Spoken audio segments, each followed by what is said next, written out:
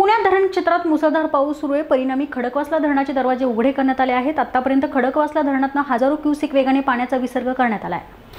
आता 27,000 क्युसेकनी पाणी सोडण्यात येत आहे। मुळशी धरणातूनही 10,000 क्युसेक पाणी सोडले जाते। परिणामी नदीपात्रातील पाण्यात वाढ झाल्याने डेक्कन येथील बाबा भिडे पूल पाण्याखाली गेला आहे। दिवसभरात दोन्ही धरणातून सोडण्यात येणाऱ्या पाण्यात वाढ होण्याची शक्यता असल्याने प्रशासनाने नदीकाठच्या नागरिकांना सतर्कतेचा इशारा दिला आहे। शहराला पाणी पुरवठा करणारे 4ही धरण फुल भरले असल्यामुळे मोठ्या प्रमाणात पाण्याचा विसर्ग करण्यात येतोय। 23,309 क्युसेकने हे पाणी सोडण्यात आले। त्यामुळे मुठा नदीत मोठ्या प्रमाणात पाणी साठा झालेला आहे आणि या पाणी साठ्यात अनेक गाड्या अशा पद्धतीने बुडून गेलेल्या आहेत। आपण पाहू शकता अनेक ज्या गाड्या आहेत त्या गाड्या अशा पद्धतीने पाण्यात आहेत आणि या गाड्या काढण्यासाठी नागरिक ज्यांच्या गाड्या आहेत ते लोक प्रयत्न करतायत, मात्र त्यांना गाड्या काढणं शक्य नाही। त्याच्यामुळे मोठ्या प्रमाणात त्यांचं नुकसान होत आहे आणि अजूनही धरण क्षेत्रात मोठ्या प्रमाणात पाऊस सुरू असल्यामुळे अजूनही पाणी साठा मोठ्या प्रमाणात वाढतो आहे आणि पाण्याचा विसर्ग सुद्धा करण्यात येतोय।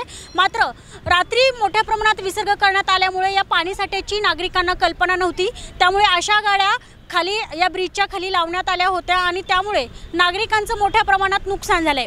सकाळपासूनच ह्या गाड्या काढण्यासाठी प्रयत्न केले जातात। क्रेन असेल अशा अनेक सहाय्याने या गाड्या काढण्याचा प्रयत्न केला जातोय, मात्र ह्या गाड्या काढण्यात अपयश तर येते, कारण पाण्याची जी पातळी आहे ती मोठ्या प्रमाणात आहे।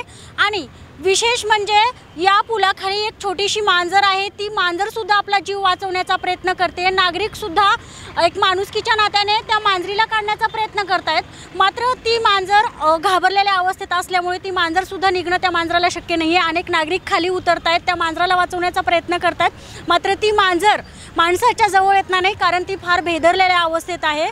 कारण पाणी साठ्यात वाढ होत चालली आहे। बराच वेळ झाला हळूहळू पाणी साठ्यात वाढ होतीये, त्यामुळे गाड्या तर जातातच आणि मांजर सुद्धा त्या पाण्याखाली आहे। कॅमेरामन विवेक भालेरावसह मी शनाया, दिनमान न्यूज, पुणे।